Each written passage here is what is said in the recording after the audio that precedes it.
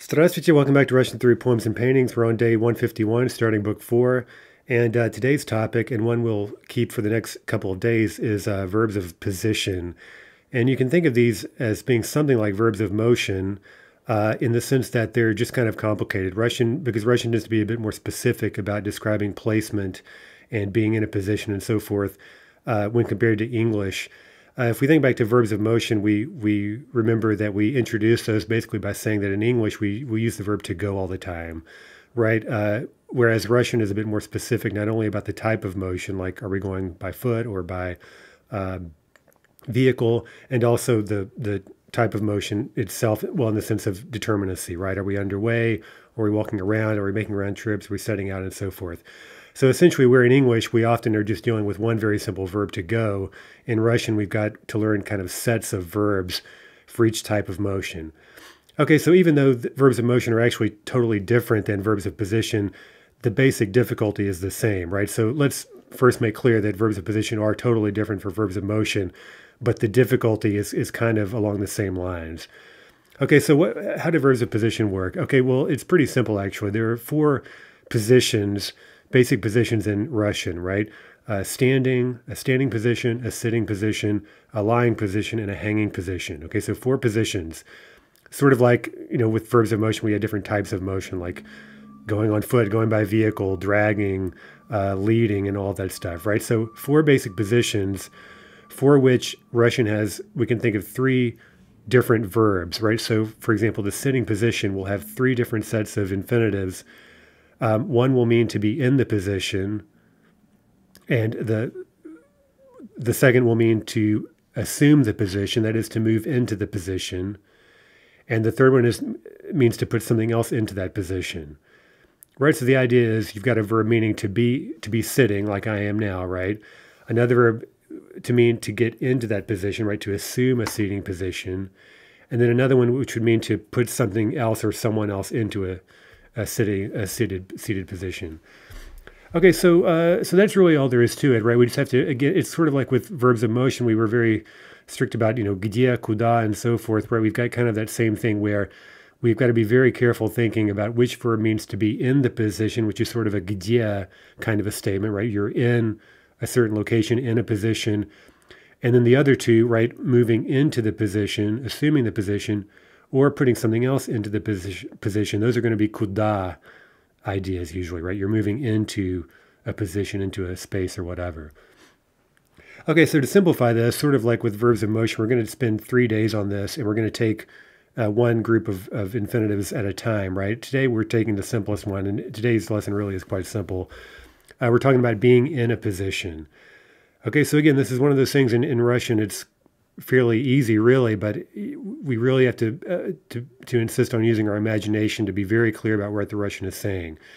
So the verbs we're going to use today, we're going to have 4 of them, only 4 infinitives. They describe being in a position. Okay, now one little word of warning. One habit I got into, and I'm following a former professor of mine at Princeton, and doing this, and I continue to teach it this way, is think back to verbs of motion. We learned how to translate them, and we said that so often a Russian verb of motion will translate simply as to go, right? That's how we would actually translate it if we were putting it into natural English. But as you know by now very well, right, a lot of information is often lost when we do that, right? When we actually translate it into natural English. So one way initially to kind of help our imagination is to unpack a verb of motion, right? So for example, iti means to be underway on foot, and ехать means to be underway by vehicle, and so forth, right? We sort of use keywords and just some sort of more elaborate unpacking to a phrase to really capture exactly what the Russian verb is saying. Okay, so one way to do this with verbs of position is to use this word position, basically, right? So for example, today, the verb сидеть we'll learn, well, it means to sit or to be sitting, but maybe an even clearer way to say that, to unpack it, would be to be in a seated position or to be in a sitting position. Okay, that's going to be very clearly differentiate that from, say, tomorrow we're talking about assuming a sitting position, moving into a sitting position. That's going to be something totally different in Russian. And then finally, we're going to have putting something else into a seated or sitting position. Okay, so again, if we're careful initially to sort of unpack these verbs that way, instead of just sort of being sloppy about them and say, oh, well, this verb has something to do with sitting, but we're not very clear about who's really doing what to what, right? We have to be very careful. And one way to do that is to unpack the verb. Okay, so why is that so important? Let's start out actually with a painting before I get to that. Fairly famous painting, Охотники на привале. Prival kind of means like you're taking a little sitting break or something. It has to do with that motion verb валяться, валиться, right? It's the same sort of tumbling root, right? So they've sort of plopped themselves down here in the field for a break, right? To have a rest. Okay, so how can we describe this picture using some verbs we'll see today? Охотники, that is the hunters. Охотники сидят на траве после охоты и разговаривают. Okay, so сидеть, we may have seen that verb already, I don't remember, but that's one of the verbs today. It means to be in a sitting position. Okay, so these guys are in a sitting position. Okay, they're sitting on the grass, literally, after the hunt, and they're conversing.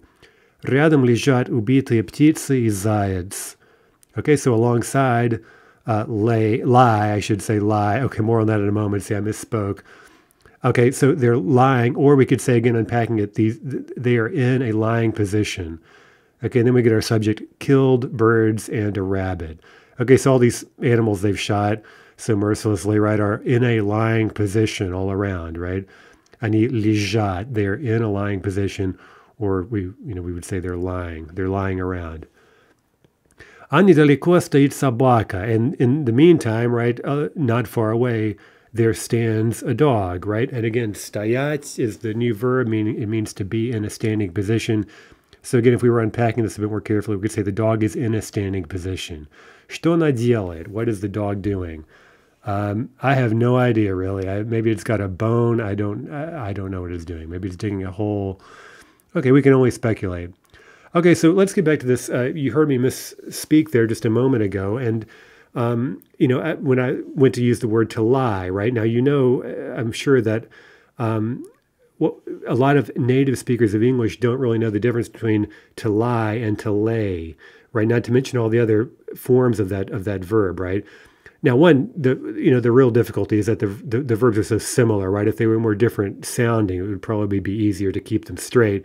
But an additional reason for this confusion is that we don't really have this clear sort of, regular distinction made in English between being in a position, that is to lie, and to put into a position, meaning to lay, right? We don't very clearly, we know there is a difference, I guess, in theory, but the language doesn't really reflect that in a systematic way, and that helps explain why people are always confusing those words. And, I catch myself, believe me, I know the difference. So just take my word for it. I know the difference. Even so, I make mistakes sometimes in class. I spit out the wrong word, and I'm like, God, how many times have I been over this? I still commit these terrible gaffes. Okay, so let's look at examples, and you'll see this is actually even more crazy than it seems. Let's talk about standing, right? Standing in English, a standing position. Quite amazingly, the same verb to stand can mean all three. That same English verb can basically translate into three different Russian verbs, right? Because the verb to stand can mean first to be in a standing position. For example, he stood at the bus stop. Okay, so think very clearly, what does that mean? If we were going to now translate this into Russian, we have to be very careful. He was in a standing position at the bus stop, right? That's what he was doing. Okay, now the same verb to stand can mean to assume a standing position.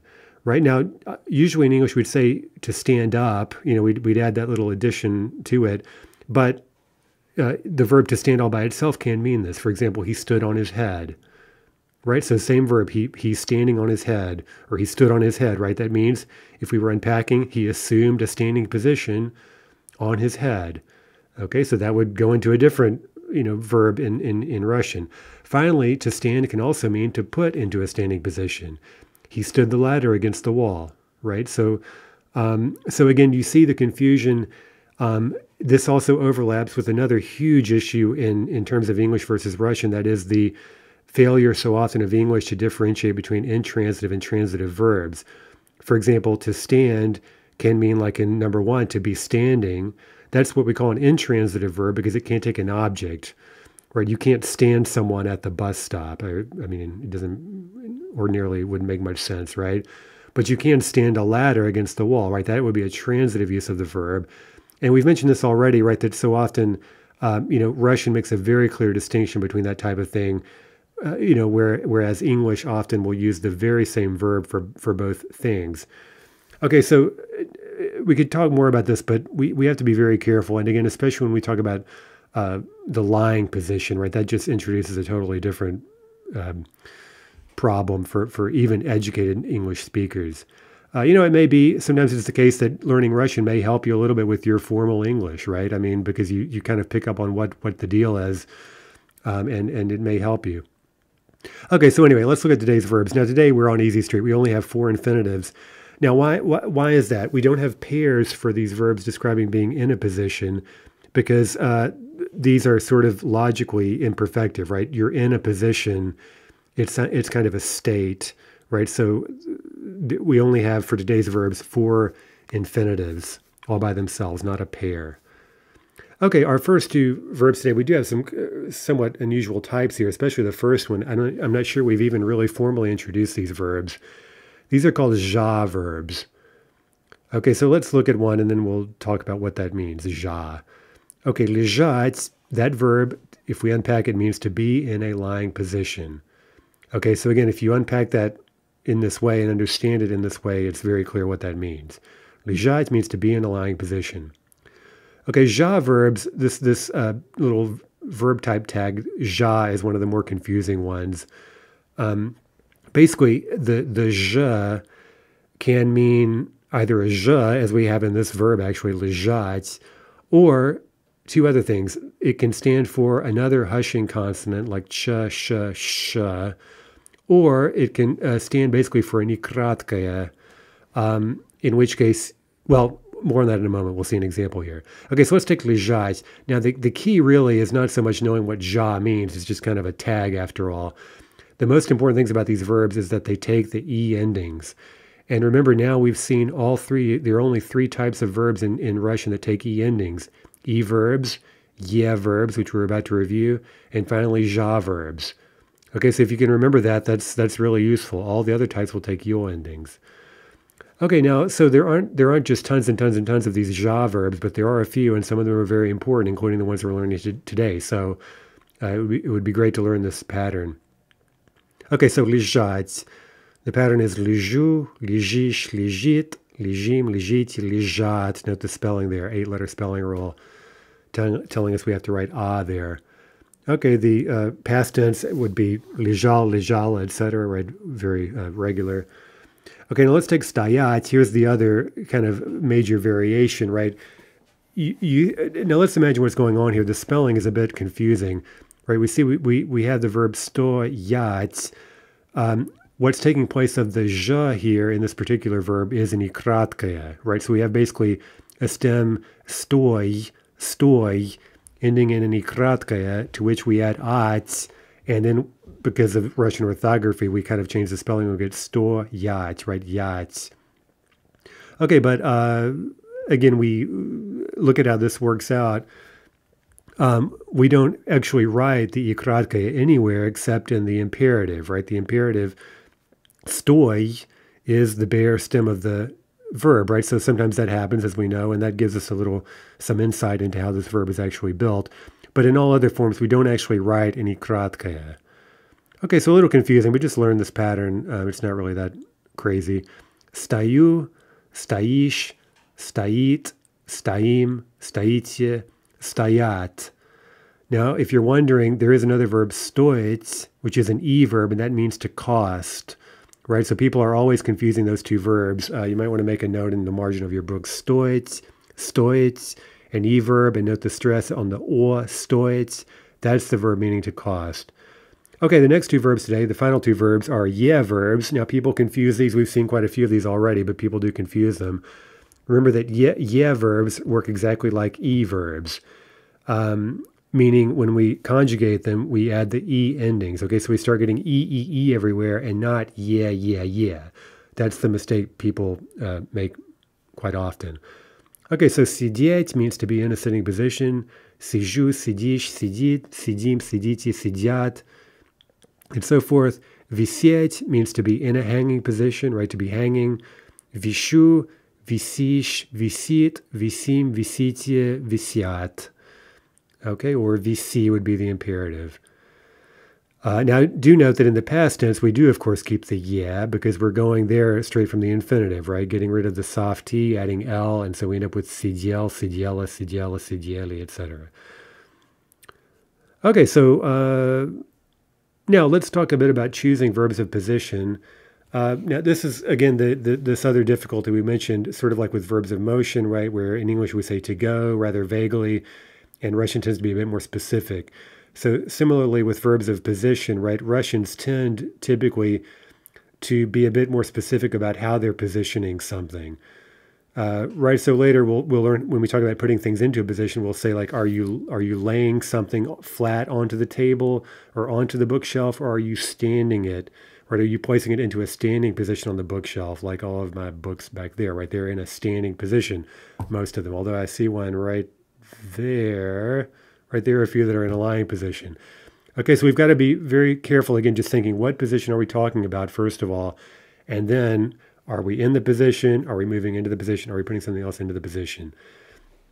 Okay, so this is, I guess, for the most part, fairly intuitive, right? The first two, let's take hanging and sitting. Okay, those are just completely obvious, right? If someone's sitting, if something's hanging on the wall or whatever, those are pretty obvious. Now, the other two can be a little bit more peculiar, maybe. A standing position, of course, means something that's basically upright, but that doesn't always necessarily mean just verticality, right? Just sheer verticality. So, for example, pieces of furniture that may be kind of horizontal, more or less, like a bed or a sofa, especially if they have little legs, right? And they're placed as they should be, meaning upright. They're upright on their legs.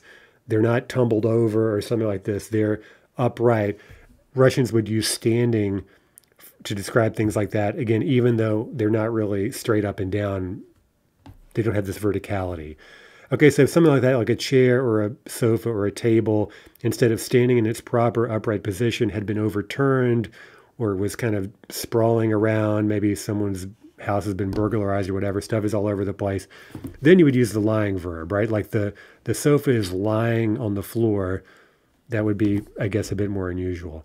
Okay, so let's look at a couple of examples of these. Lampa стоит в углу. The lamp is in a standing position in the corner. Okay, so it may be a tall lamp. It's standing. It's upright. Столы стоят у окна. The tables are standing, so to speak, at the window. Right. Now, again, think about it in English. We'd probably normally say something like, well, the tables are near the window. They're at the window. We wouldn't really usually specify some type of position for them. Third example, кровать стояла возле стола. The bed was in a standing position near the table, right? It was standing near the table. That means it's upright. Okay, so here are some other examples. Книги лежат на столе. The books are lying on the table. Okay, meaning they're flat. Okay, so they're, that makes sense. Okay, but if they're on a bookshelf and they're upright, that would be standing position in Russian, right? And we'd say, книги стоят на полке. Literally, they are in a standing position on the shelf. Finally, стулья лежали на полу. The chairs were lying on the floor. Okay, kind of like in English, that would imply that they've been overturned. There's disorder and so forth. Okay, so let's fill in some present tense verbs, and just basically here we're just choosing position. Again, today's lesson is pretty easy. Okay, so number one, the picture is hanging on the wall. Okay, so hanging would be the only thing to make much sense here, I guess. Картина висит на стене. Number two, the portrait is blank on the table. Okay, sounds like it could be, some of these, it could be a couple of things, but let's assume normally that things are as they should be.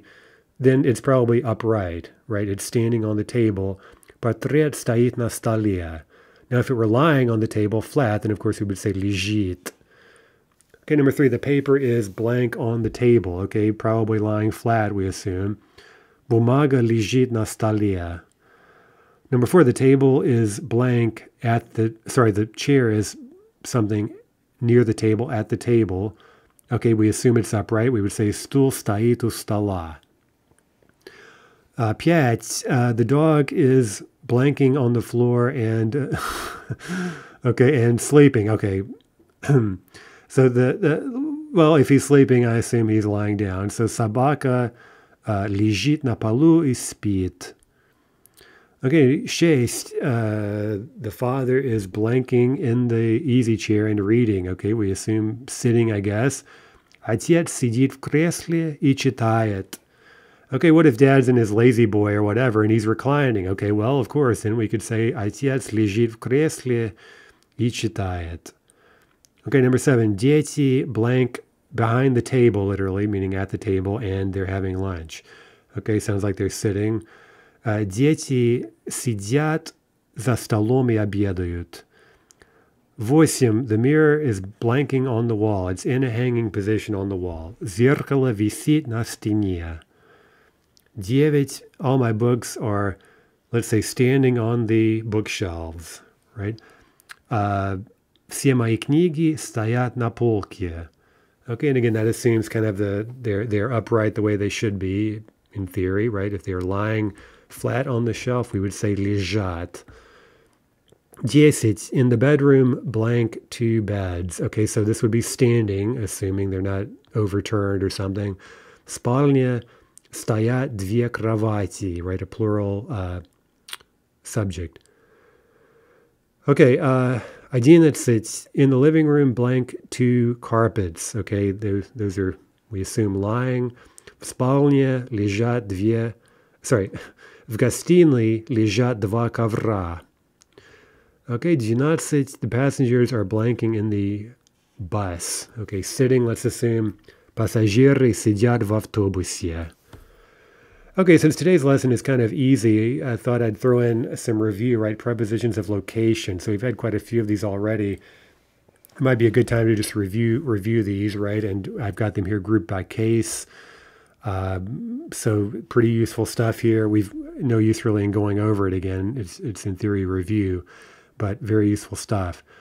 Okay, so let's just fill in now some nouns, now using them with our verbs, and choose the right case form. Okay, so the number 1, один, the bed is standing, literally, or is in a standing position. Why don't I go ahead and unpack these just to be clear. The bed is in a standing position between 2 tables, 2 little tables. Кровать стоит между 2 столиками, right? Instrumental plural. 2, my shirt is lying beneath the bed. Instrumental, that's an E noun, remember, kind of tricky. Моя рубашка лежит под кроватью. 3, the television is standing, or is in an upright position, in a standing position opposite the sofa. Телевизор стоит напротив дивана, genitive. 4, the mirror is hanging above the sink, the раковина. Зеркало висит над раковиной, right? Instrumental. 5, our cat is always lying on the newspaper, always in a lying position on the newspaper. Наша кошка всегда лежит на газете. Okay, actually, let's take that example. You know, if we unpack this carefully, right, she's always in a lying position on the newspaper. Okay, so that's a little bit different here, especially in the Russian, than saying she's always lying down on the newspaper, or maybe she's always getting on the newspaper or whatever, right? There again, we would use a different verb we're going to use later, meaning to assume a lying position. Here, we're seeing the cat, she is in a lying position. She's always lying there on the newspaper. Okay, шесть, now we're using a different, what's actually a verb of motion, right? Находиться, meaning to be located, to be found, literally. So that's also a fairly useful verb for describing position or location, even though it's not really quite like these other 4 verbs of position.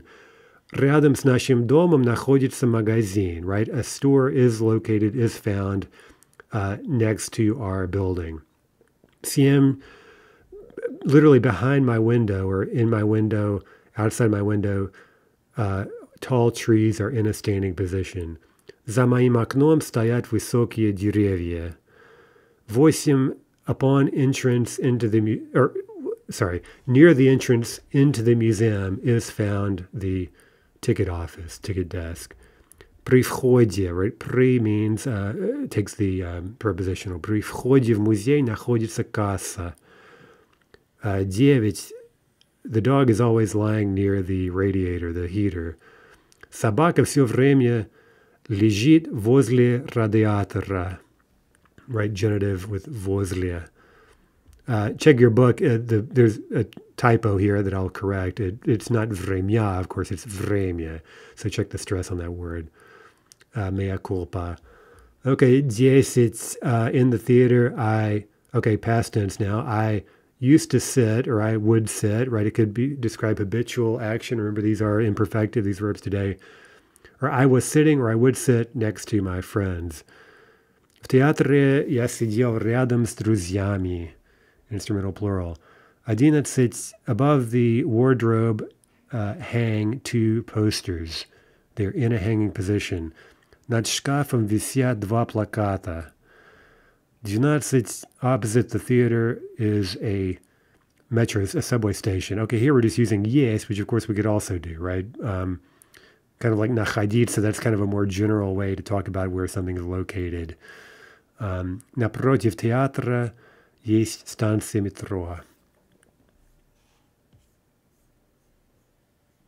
Okay, so in the book, you've got a painting that you could just kind of write a kind of domestic scene here with furniture and pictures and windows. So you could try maybe using today's verbs to describe what position these things are in. For example, the книжный шкаф, you could say, for example, книжный шкаф стоит между двумя окнами, or между окнами, right? It's standing in a standing position between the windows, right? The картины, the pictures, висят на стене, for example, they're hanging on the wall. Or we could say, они висят над книжным шкафом, right? Above the, well, one of them is, right? Одна картина висит над книжным шкафом. Стулья, right? Where are they, right? What about the stool, the table? Well, we'd use the verb стоять for those, right? Because they're upright in a standing position. Занавески, right? Where are they hanging, right? Они висят. What about the мать? Okay, she's in a sitting position, right? So we'd say мать сидит за столом or whatever. Дочка тоже сидит. You could say рядом с мамой, for example. Finally, the деревья, right? That irregular plural of дерево, where are the trees? Well, you can't see them too well, but they're за окном, right there, literally, again, beyond the window, outside the window. And we could say that they стоят, деревья стоят за окном. Okay, let's take a moment to see some of these verbs of position in action, right? And read 2 very, very famous scenes from «Война и мир», right? Tolstoy's War and Peace. So I'll just read this text, and you can read along, and we'll pay special attention to, well, we'll try to spot the verbs of position, and also, again, be very careful to interpret them, right? To unpack them in a way that makes very clear what the Russian is actually saying. Okay, so this is my little blurb here, right? This is not from War and Peace, starting out here. Все герои Толстого ищут смысла в жизни, right? All of the heroes of Tolstoy seek or look for meaning in life, right? They're looking for meaning in their lives. Ищут смысла. And there's a genitive for more of an kind of abstract search, right? So they're not looking for as I often say, a tasty cheeseburger. They're looking for meaning in life, right? It's somewhat loftier, and often with that you get with searches or desires of that sort, you get genitive direct objects. Князь Андрей Bolkonsky, например, постоянно задает себе такие вопросы. So Prince Andrei Bolkonsky is one of the major heroes of War and Peace. He, for example, постоянно задает себе. He's constantly posing to himself такие вопросы, right? Questions like the following. Есть ли смысл в этой жизни? Is there meaning in this life? Возможна ли любовь на этом свете? Is love possible in this world? Есть ли Бог или нет Бога? Right? Is there a God or is there no God, right? Однажды он проезжает мимо старого некрасивого дуба. So once, right, there's this episode in the novel, he happens to be driving past or riding. I think he's just on horseback. He may be in a carriage. I don't remember. At any rate, he's riding past an old, ugly oak tree. Это дерево как будто ему говорит, что его жизнь уже прошла и надеяться ему уже не на что. Right? So this tree, as it were, как будто, right, it seems to be saying to him, right, it's so old and ugly and it looks dead. It seems to be saying to him that his life has already gone past, right? His life is already essentially over, right? He's starting to get older. И надеяться ему уже не на что, right? And there's one of those tricky stressed не expressions, right? There is nothing for which he can hope, right? He has no hope left, nothing to hope for. Okay, so let's get just a very brief passage here from Tolstoy. На краю дороги стоял дуб. Этот дуб как будто говорил: весна и любовь и счастье. И как не надоесть вам все один и тот же глупый бессмысленный обман. Все одно и то же, и все обман. Нет ни весны, ни солнца, ни счастья. Okay, so you see in the bold, there's our verb of position. On the edge of the road, literally, стоял дуб, right there stood an oak tree. An oak tree was in a standing position. Этот дуб как будто говорил, and this oak tree seemed to say, весна и любовь и счастье, right? Spring and love and happiness. It's saying, I guess, kind of mockingly. И как не надоесть вам все один и тот же глупый бессмысленный обман. Okay, so our subject here, as so often happens, comes at the end, right? How can it be that один и тот же, right? One and the same old, stupid, meaningless illusion. How can it be that this hasn't gotten on your nerves, essentially, right? Как не надоесть вам все один и тот же глупый бессмысленный обман. I'm not sure if we've seen this verb надоедать, надоесть. It's a really useful one. It takes a dative object and it means to annoy, right? To irritate someone, to get on someone's nerves. Right, so the oak tree seems to be saying, aren't you sick of this same old stupid illusion, right? This idea that there's such a thing as rebirth, right? The rebirth of spring and love and happiness, right? Все одно и то же, и все обман, right? It's all one and the same, right? It's all the same old thing, and everything is an illusion, right? Обман. Нет ни весны, ни солнца, ни счастья, right? There's the нет of non-existence, right? A really good example. There is no such thing as spring, as sun, as happiness, right? Okay, now, if you've read War and Peace, you may know that later, a bit later, Andrei Balkonsky rides past this oak tree again, and he's astounded to see that it's sprung to life, right? It's got new leaves coming out of it. And so although it appeared dead, right, it eventually, it too came to life with all the other trees in spring, right? So it's a very symbolic thing in the novel. Right, so let's read about this here in my little blurb. Через некоторое время Андрей проезжает мимо того же дуба в другой раз, уже весной. Right, a certain time later, Andrei rides past the same oak for a second time, уже весной, this time in spring. A bit later in spring, I should say. И он не верит своим глазам, and he can't believe his eyes, right? Note the dative there with believing. Дуб снова живой, весь в зеленых листьях.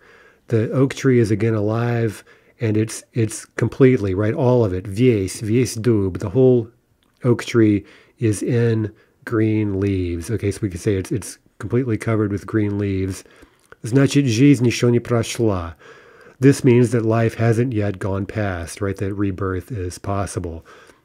By the way, that kind of theme is going to be an essential question in Crime and Punishment, right? So even though Dostoevsky and Tolstoy are so different in so many ways, but they really share a lot in the sense that they're concerned with these deep questions of meaning and in life and love and happiness and rebirth and things like this, the possibility of rebirth. Okay, let's look at one more scene. Давайте посмотрим на еще одну ключевую сцену из романа. Let's look at another key scene from the novel. Андрей падает во время битвы против Наполеона под Аустерлицем. Andrei falls in battle during the battle against Napoleon, literally under Austerlitz. That means near Austerlitz. This is the Battle of Austerlitz. Он лежит на спине и смотрит вверх в небо. So in the scene, he is in a lying position, right? He's fallen in battle. He is in a lying position on his back, and he's looking upwards into the sky. And we get one of the most important, memorable scenes in the novel. Над ним не было ничего уже, кроме неба. Above him, there was nothing, literally already there was nothing. There was nothing anymore except for sky, right? Nothing but sky. He's looking straight up. Как же я не видал прежде этого высокого неба? How can it be that I didn't see before this lofty sky, right? This tall sky, высокий, right? Lofty. И как я счастлив, что узнал его наконец. And how happy I am that I've come to see it. I've recognized it at last. Okay, so in the book, this is spelled out a bit more, I think, right? That these people have been running around in the battle. It's chaotic. It seems to be totally meaningless. And Tolstoy does a wonderful job of describing the essential idiocy of of human strife, basically. And all of a sudden, Andrei finds himself looking up, right, and all he sees is sky, right, and he certainly gains this very different perspective on the world, right, and he feels that he's been ignoring this this kind of, I don't know, deep mystery his whole life, right, and he says, I'm so happy that I've found it at last. Да, все пустое, все обман, кроме этого бесконечного неба. Yes, indeed, everything is empty, or we could say vain. Everything is vain, everything's empty, everything is illusion, except for this endless or infinite sky. Ничего, ничего нет, кроме его. There's nothing except for it. Но и того даже нет. Ничего нет, кроме тишины и успокоения. И слава Богу. Right? But even it is not. There is nothing except for silence and calm. I guess we have this moment of, right, he goes a bit deeper, right? He says not only earthly vanities are all empty, they're all an illusion, but indeed even the sky is kind of an illusion. Even it is kind of masking this deeper calm and infinite solace and silence. I slava Bogu, right? And praise be to God, glory to God. Okay, so if that whets your appetite for some Tolstoy, then do make a point sometime in your life to read all of War and Peace. It's really great. And by the way, I'll close today by mentioning if you look on my website, I've got under the classical music section, I've got a little selection of Andrei Bolkonsky's aria from the Prokofiev opera War and Peace, which follows the text of the original very closely. So if you look at that now, I've got the text there from the aria, and you'll see that it mirrors very closely the original Tolstoy text, right? But in the opera, the opera actually opens with the scene of riding past the oak tree. Yeah, and by the way, I should also add that there's a really wonderful, epic screen version of War and Peace made during the Soviet days. I think it's got like 7 segments to it, right? So it's like 6 or 7 hours long or something, but it's really incredible, especially the battle scenes, which were done before, computer effects or anything like this, right? Special effects, just these massive shots with seemingly thousands of people and horses swirling around. It's really quite a spectacle. So again, if you like War and Peace, be sure and check that old Soviet version of the movie out. Okay, so anyway, that's it for today. Until next time, до свидания.